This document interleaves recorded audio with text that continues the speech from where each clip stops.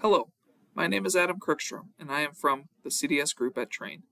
In this video, I will be showing you how you can export your building geometry in Trace 3D Plus in order to do a daylighting analysis. This export feature will be available starting with version 5 of Trace 3D Plus. Part 1 of this video will deal with the creation of the export file, which can later be imported into a tool called LightStanza, which can take your building geometry from Trace 3D Plus and do a daylighting analysis of the building. For this example, I am using the training facility file from our 3D Plus load design training. It's a two-story building that has various types of windows, as you can see here.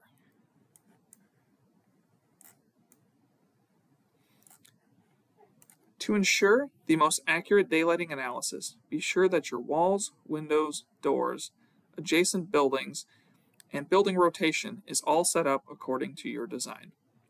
Once you have your building geometry as correct as can be and are ready for a daylighting analysis, we can now create the .day file that will be used later by the LightStanza application.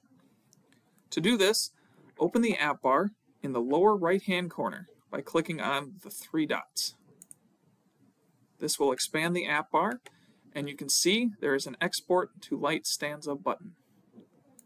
Click that to display a dialog box which will allow you to save the .day file. I'm going to name this Load Design 201 Training Facility Alt-1 and click the Save button. Please note the location of the file so you can find it later on when we use it in the LightStanza application.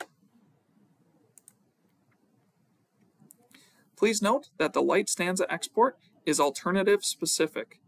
So whichever alternative is currently selected, up here in the upper left-hand corner, that building's geometry will be exported via that DAY file.